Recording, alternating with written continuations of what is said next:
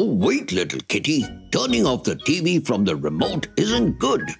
We need to unplug it. Why? To save the world. Really? Yes, this small step can actually save the world as it's a part of sustainable living. What's that? Good question. So in today's episode, let us answer this need of the hour question on sustainable living. Zoom in. The world population is constantly on the rise, and with it is increasing the demand for food, clothing, shelter, and other natural resources. But unfortunately, in a world left with very limited resources and under the threat of global biodiversity loss and extreme climate change, our growing demands are putting the planet and future generations at risk. So to save our future, it's high time that we take some targeted action through sustainable living, which is a way to minimize environmental damage by knowing how our lifestyle choices impact the world around us and reduce the demand and usage of the Earth's natural resources. It basically suggests we recycle the waste and reuse the sources. But the vital question is, how can we adopt sustainable living and save the world? Well, saving the world might sound like a Herculean task, only possible by fictional heroes. But you'll be surprised to know that we don't need any superpowers to help the future, and all we need to do is take small steps to make a big difference. Yes, to that, first practice a technique called reduce, reuse, and recycle. In this method, we need to reduce our temptation to buy new products and reuse items or recycle them for a different use than what they are intended for. For example, glass can be molded into new glass, paper can be reused for packaging any material, and plastic can be recycled to make new hangers, bottles, toys, etc.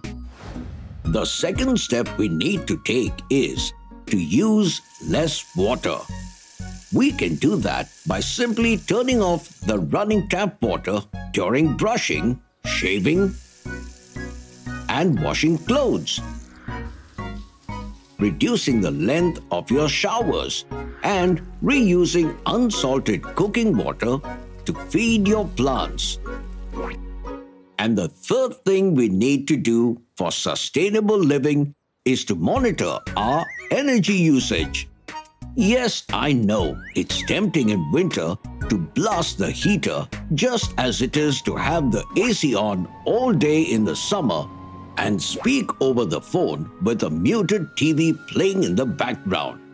But we need to understand that not only is excessive energy use costly, but it's a precious resource that will be exhausted one day.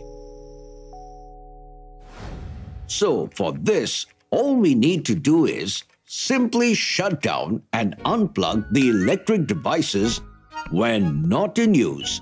Change the lighting in your home from traditional light bulbs to CFL, and best, allow the sunlight to light up your house, class, or workplace during the daytime. And believe it or not, another way you can help to save electricity is through playing and reading. I know you must be wondering, how can this be a part of sustainable living? Well, that's because activities like playing, reading, jogging, etc. will keep you away from devices that require energy and natural resources, which will eventually save them and reduce their demand. So next time when your parents or guardians scold you for playing outside, tell them, I'm not playing to waste time, I'm playing for sustainable living and to save the world. Trivia time! Did you know home electronics consume energy even when switched off? Yes, approximately 75% of the electricity used to power home electronics is consumed while the products are off. So, it's vital to unplug them when not in use. Hope you learned something world-saving today. Until next time, it's me, Dr. Binocs, zooming out. Never mind.